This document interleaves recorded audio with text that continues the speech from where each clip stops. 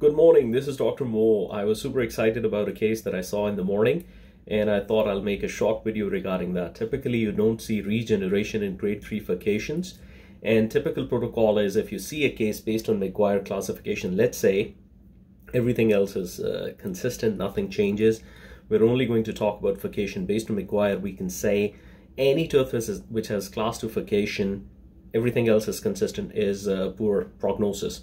So grade 3 is really bad, even therapeutically, not just diagnostically. It's a poor prognosis at best.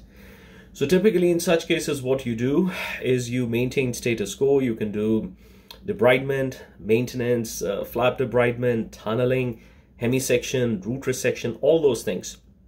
Typically you don't do regeneration. Why? Based on the literature, for example, off the top of my head, you can think about Pontotario. I think the paper was published in '87. They had around 21 cases. They figured out from 3-4 millimeters from a through and through recession, they could only gain close the furcation in about a millimeter or so in 2 out of 19 cases. So it's not a predictable procedure. It's a difficult procedure at best. So we had a case. We ended up doing regeneration. Long story short, why we did it, patient wanted. Long story short, let's have a look at the case. So it's been about 4 months or so. So let me show you. So this was the case. As you can see, this is where the patient comes in, and we can see that there is something going on in the 7 as well, where we can see, but 6 is the main area. Then clinically, you can see it's a big infection going on in the area. When we reflect the flap, we can see the pus, the suppuration, the granulation tissue all around. And it was also there at 7, but we did something else for 7. So this is a nice picture. My probe, I'm going from the lingual side to the buccal side. This is the buccal side. You can see it's going through and through. Bad defect. This is another one. So we're still working, cleaning, debriding. Now, if you look at some of the other papers, for example, by Esposito and others, they show when the defect vertical height is over 3 millimeters, it becomes very difficult to manage.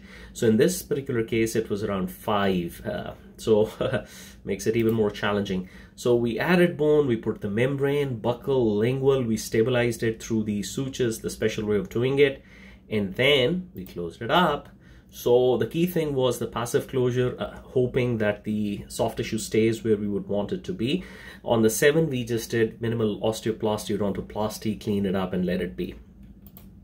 Now this is the post-op. Didn't take a picture at the post-op, missed, I wasn't at the clinic, but let's see how it looks at around 4 months. So this is how it looks. We'll see the patient again in about 3 more months, and then we'll keep following up. But let's have a look at the clinical picture. This is how it looks. Looks amazing. Okay, there's plaque, and I went over OHI. Patient is scheduled for the hygiene.